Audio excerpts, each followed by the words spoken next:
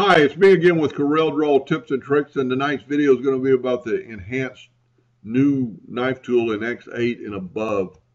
And I'll be 100% honest with you, I never really used the knife tool in earlier versions, but I think I'm going to start using it now. So click on your item and go up to your knife tool. It's in the same spot, and it comes up with a menu, and you've got a 2-point line, a curved line, a Bezier tool, auto close, and gaps. So we've got our item clicked, and I'm going to cut that heart in half. Now that heart is two different pieces.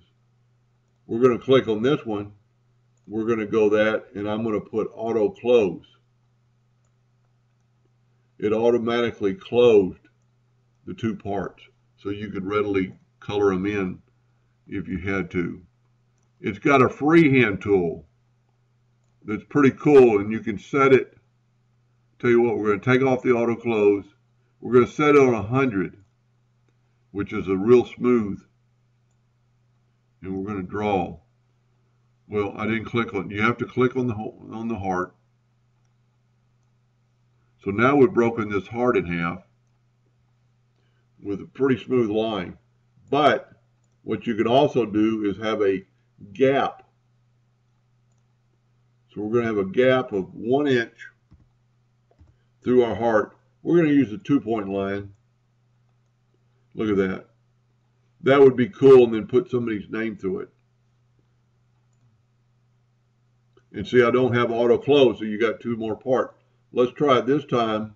Let's back up here and go auto close. Now we got two separate parts. Get back to our pick tool. So now you got two separate parts.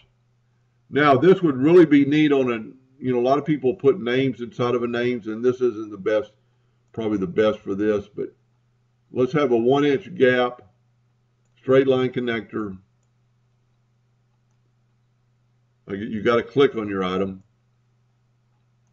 How neat would that be then put somebody in a bigger font and put some other words inside here.